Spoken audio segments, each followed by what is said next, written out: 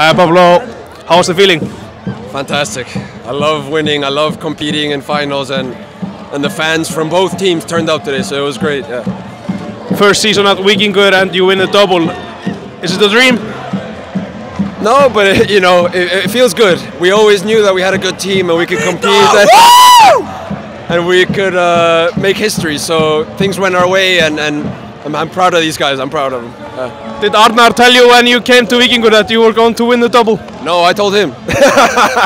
No, I told him that we had a chance to compete and we were going to do our best for that. And they were the Cup champs 2019. None was played 2020, so it was a good opportunity to reclaim it. Yeah.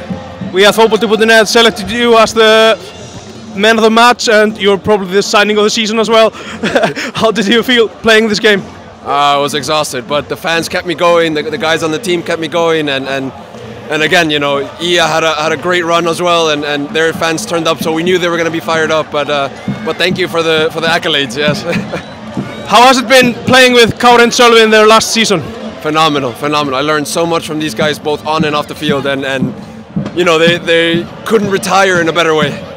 What can you do to copy this in the next season?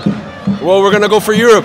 We want to be part of the first team that makes it to the Riðlakeppni, and hopefully we can achieve that. So we have the base for it, we have the squad for it, and of course we're going to be fighting for both titles as well. Congratulations on a good season. Já, tack Sæbjörn, tack.